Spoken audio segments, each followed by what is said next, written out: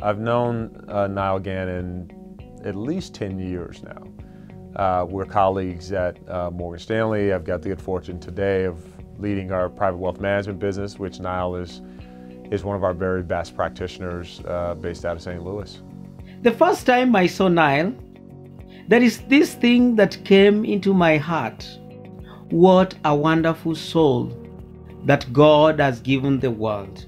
He's such a unique individual. I mean, many of our advisors, we are a relationship-based, talent-driven organization. And, when I think of Niall, I immediately start thinking about like his intellectual properties, an incredibly bright person. He's also this lifelong learner. He's a voracious reader, but he's also very much about the community. He spends a significant amount of his time, energy, effort, and capital, frankly, supporting communities both local and at the national level. I have learned that if you stick to the principle of what you're trying to do in that business, whatever it is, and pursue excellence, that you will be successful.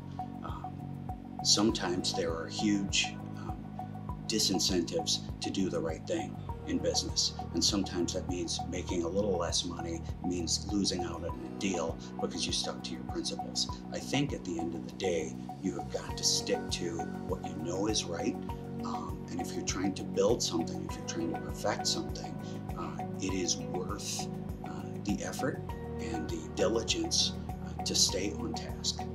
For him, work means service to the people, particularly those who are marginalized. And he is very meticulous in what he does. There is no iota of doubt in what Niall does as a professional. I guess the thing that I look back on mostly from the school is a sense of gratefulness. I didn't get to where I am in business on my own, and I can trace a lot of those successes and the blessings that have happened in my life. I can trace them back to this campus.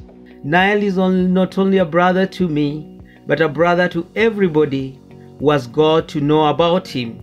He starts with people. He's a people person, an incredibly compassionate individual, but he's also relentless on behalf of his clients, or the organization in which he's advocating for.